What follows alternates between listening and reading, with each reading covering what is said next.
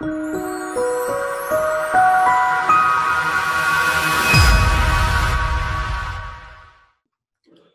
good morning. Mark Silverman here.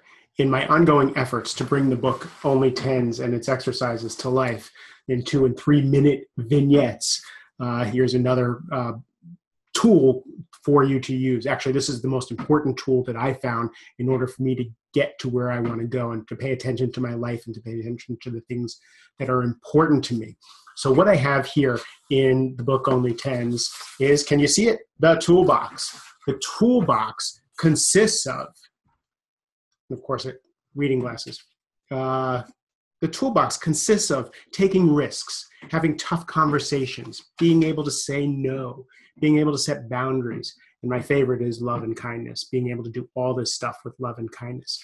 But the first tool that I have in the book is called courage. Anything that I've undertaken in the last 20, 30, 54 years has taken courage. So in order to be able to take a look at my to-do list and then parse it out so that I can see what is mine and what belongs to somebody else, and then to have the courage to say, no, this is not on my list. I'm not going to do this for whatever reason, and to delegate it out, to tell someone it's not going to happen, or be truthful with myself to say that it's not going to happen.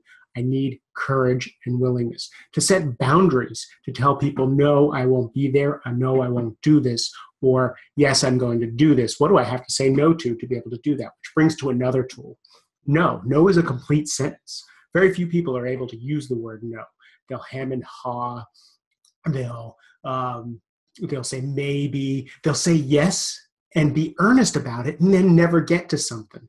So being able to say no is a huge tool. It's probably one of the most successful people in the world. That's one of the things that they do best, is saying no to other things so that they can say yes to what's important to them. Tough conversations. How many times have you had to have a conversation with someone where you have to tell them, I need this in order to be able to do that. I need you to do this, so this is a 10 for me. If you can't do that, it's not a 10 for me. How often is it hard to have 10 tough conversations?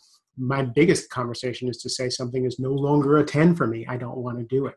So those things, it takes courage for me to look, first of all, to look inward. What do I want to do? What don't I want to do? What's important to me? What's not important to me? What shoulds? What's fears? Is it a fear that I'm running from? Or is it a fear that is driving me to something? Now, do I have the courage to face those fears? Or is there something that I want to do that I'm scared to do? But it's really exciting. I want to get on stage. I want to write a book. I want to go see this customer. I want to pick up the phone to make a sales call.